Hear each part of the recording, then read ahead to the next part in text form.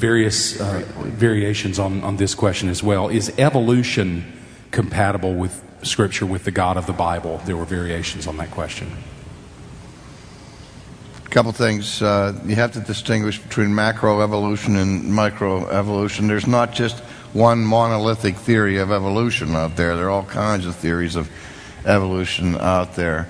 Microevolution means that there are developmental changes within species, that's documented. We know that takes place.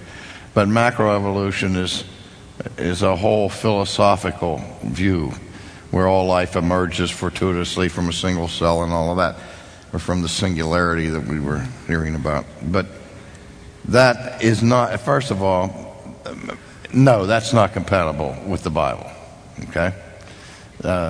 Second of all, it's not compatible with science.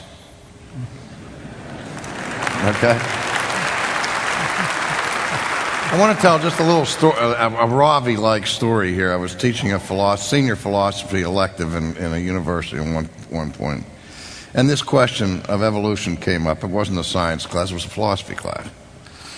And I said, well, let me just stop for a second and take a poll here of the students. I said, how many of you in this class believe in evolution? Every single hand went up, 30 students. I said, fine.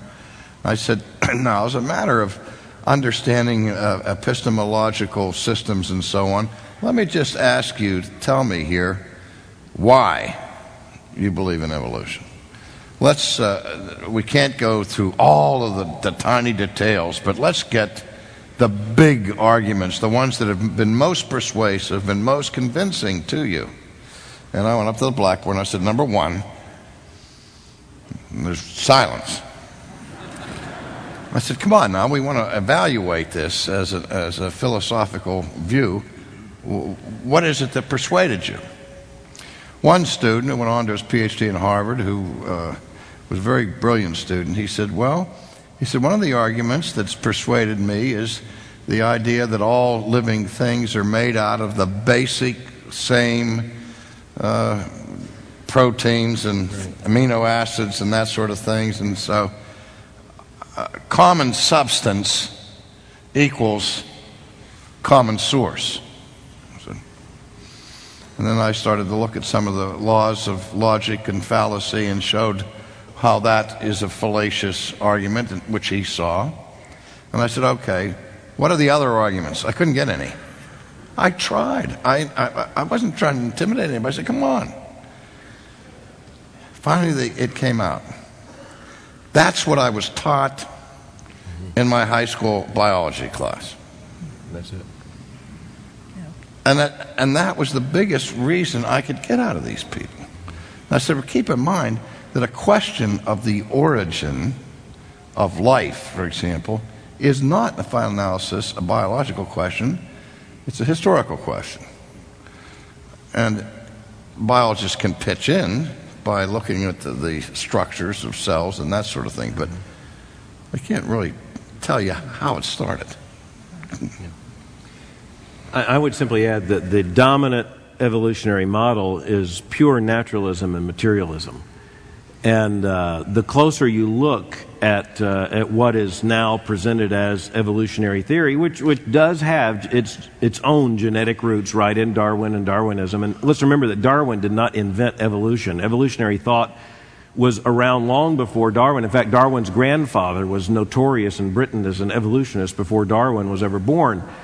But nonetheless, when you talk about evolution and you talk about what is taught in the high schools and what you're likely to confront in almost any form in the culture, you're talking about absolute naturalism, which means the universe is a closed box, that everything has to be explained in purely natural principles. And you need to understand that rules out any intervention, any sourcing, any creation, anything like that. So the bottom line is, no, if you just need shorthand, please hear me say, evolution is not compatible with Christianity, period.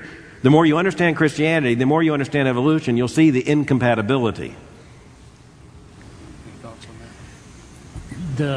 that? He's right, they're right.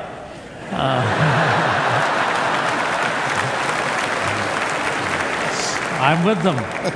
But you know, the irony of it is, as these men well know, today for any academics in the arena to even say anything like that is to risk completely being an outcast. That's right.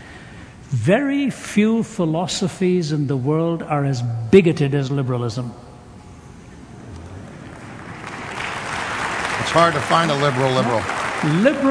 Liberalism is the most bigoted philosophy around today. I made that comment at an open forum, and I got a letter from a congressman, senator, I don't remember his name, and he took issue with me. He was a liberal, and he was very upset with this statement.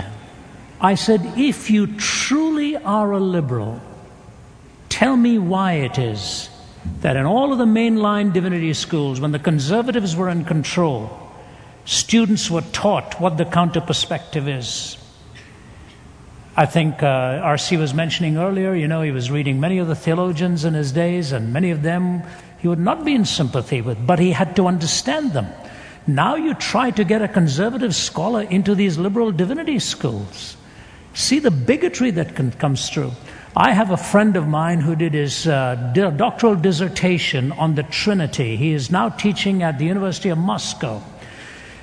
It was a group of three, I forget if it was Yale or Harvard, one of these two, that disallowed the publication of that dissertation, even though one of the theologians said it was the best treatment on the subject he'd read. But the tribunal rejected it for publication because it was not gender sensitive, and God was referred to in the masculine. This is exactly the story of evolution here. Look at the intelligent design idea, the way it's being hit as if it's something of imbecilic value, and yet there are some bright minds who are trying to, you know, speak out on it. But then if you find out that Anthony Flew has rejected atheism because it's no longer tenable, you don't read it anywhere in one of their journals because it's an embarrassment to them. When Oscar Wilde was dying, he asked for a minister to come because he figured his life of sensuality was an absolute waste. Try finding that out in liberal and humanitarian public. You know, they don't publish all those things. It's the same thing with evolution here. It's the emperor has no clothes. Just to amplify that for a moment, I appreciate you raising that issue, because when you think about, for instance, intelligent design, and I even mentioned that a few moments ago, it's not the Christian doctrine of creation by a long shot. No, exactly.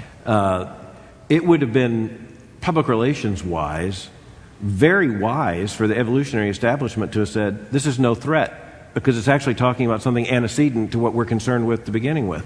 But they're so defensive about it, they are the true fundamentalists. That's right. They have got to stand up and say, no, you can't even talk about what comes before what we're talking about. Yeah. Because they could very easily, they don't even have good public relations managers. They don't need them because they have the means of enforcement. That's your point. And if they don't like it, they just change the terminology, infuse it with new meaning. Yeah. Two quick questions.